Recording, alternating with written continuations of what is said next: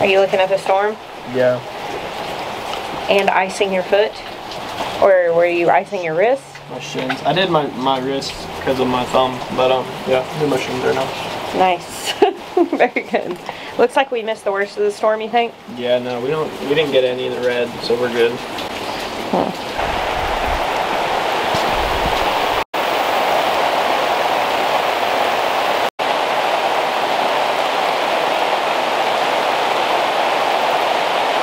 Hey guys, what is up?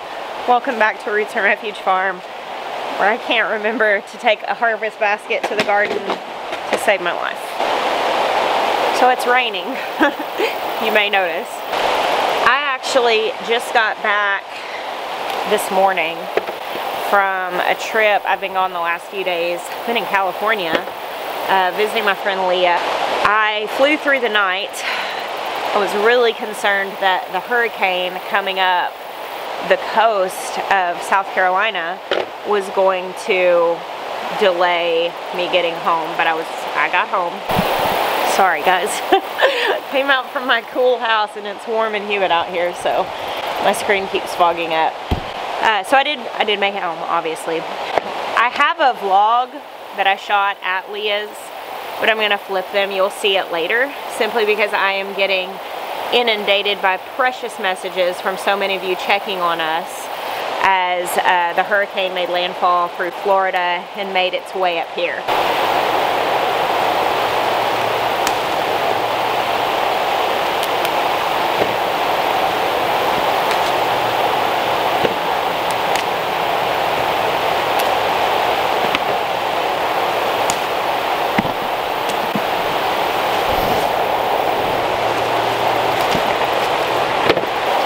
Moving to South Carolina, I hadn't had much experience with hurricanes. Growing up in Arkansas, it's landlocked. It was 8 hours to any beach there.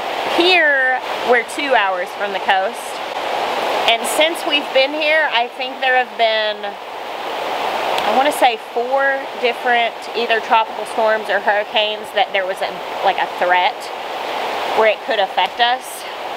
Being 2 hours inland, we don't have to worry about hurricanes as much as people who are obviously living like right on the coast, but it can cause flooding, and of course high winds can be very damaging, and then the danger of spin-off tornadoes happening. So when there's a forecast of a storm like there was here this last couple of days, a lot of times like the schools let out early so kids can get home, and we essentially just kind of hunker down and stay home. We didn't even close up the high tunnel this time because it wasn't supposed to be super serious. And as it turned out, it kind of veered towards the east and ran up the coast. And so we've just got a steady rain all day, and it's not even, I mean, our pond's overflowing, but I wouldn't say that we're even having any flooding.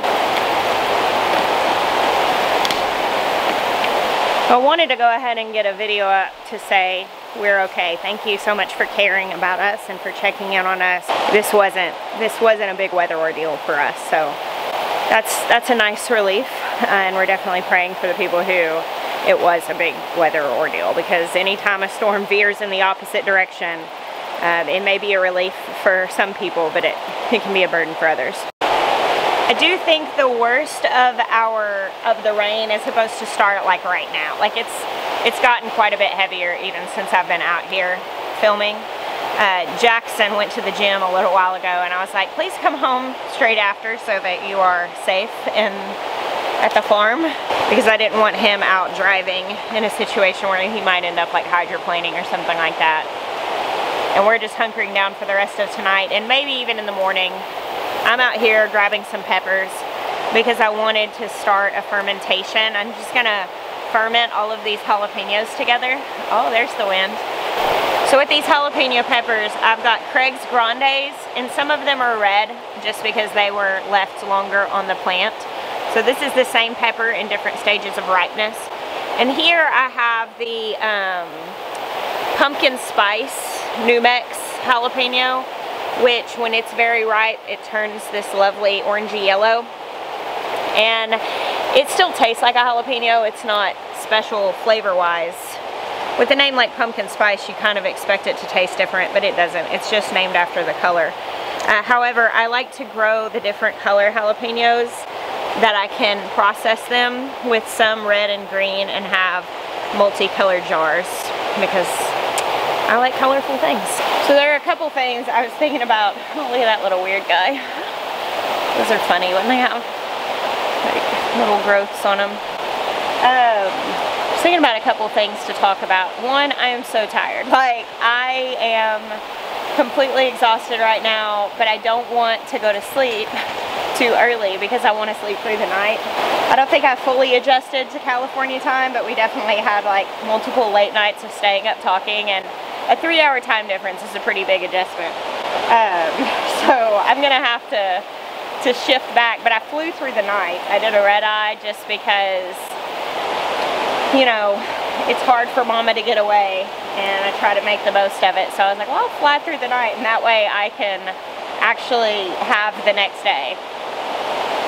Ask me how much I got done today. It wasn't a lot at all. I was a little bit, I was definitely not in my best form.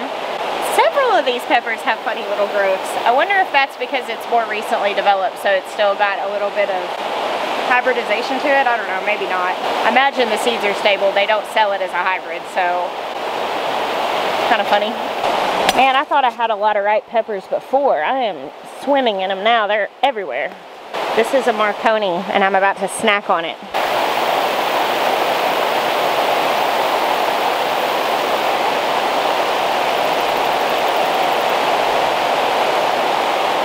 Look at the alpacas just standing out in the rain. Like, they have cover that can get underneath. I really want some charred okra with dinner tonight. Maya's in there making burgers. But I don't know that I want to get soaking wet for it. That is a privilege problem, my friends. I'm over here like, is it worth it? I don't know. So I want to show you this pepper, but look at this. My asparagus weeds growing everywhere. Those are asparagus plants all in this yellow pepper's business. So this is the lemon spice jalapeno pepper, which you can see it's a lot lighter. Not a massive difference, but a little bit. So I have like multiple of the lemon spice plants. You can tell when they're green, they're like a little bit of a lighter green, but most of these have not turned yet, so I'm gonna leave them. The other thing I was gonna talk about,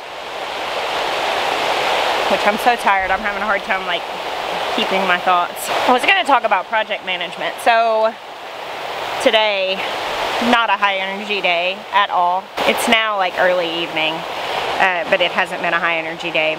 And I don't want to go to bed too early. So I am going to do a little kitchen project, something that's not going to be super extensive, but I want to start these peppers fermenting to turn into hot sauce. So last year I did this where I just cut the caps off of a lot of jalapenos and fermented them. Now, I may do this one a little bit differently to preserve the colors, because last time I cut the caps off and then I blended it into a sauce, which I could do that here. I think that this red, green, orange, yellow combination would end up making a pretty gnarly looking sauce. So I was thinking about potentially just running these through my food processor first before fermenting, to chop them up in small bits where they're still separate colors rather than all blended together, and then ferment that. And then when I'm ready to be able to use that as a sauce, it'll just be like more, probably smaller bits and like pico de gallo, but not just a liquid sauce. I don't know. I may experiment with that, with the colorful ones, and I may just start a fermentation with more that are just like green and red. I am also picking a bunch of these little Bikini peppers, which have the mildest bit of heat. They're not hot, but they have a really nice fruity taste, and I'm thinking that putting some of these in the sauce would add a really good dimension to it.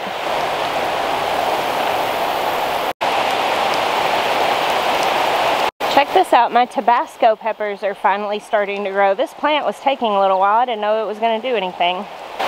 Some of these jalapenos have begun to turn red, and I think I'll grab some of these as well, just to kind of temper this sauce down, so it's not all hot peppers. That way we'll get more pepper flavor without necessarily adding more heat. Will sent me a picture this morning Of course, he's had the garden the last couple days while I've been gone on his own, and he messaged me all the watermelons that he harvested this morning. He said, I went ahead and harvested these because I think they're going to split with all the rain that's coming. And it was like a whole pile of them.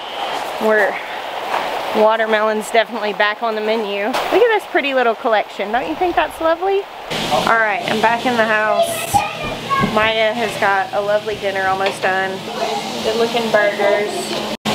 The weight of my exhaustion is hitting me, and I'm realizing, is there a kid behind me? Oh, it was there. The weight of my exhaustion is definitely hitting me, and I am not going to be making pepper sauce tonight. I'm going to start this in the morning. It's a good tomorrow job. There's just no way.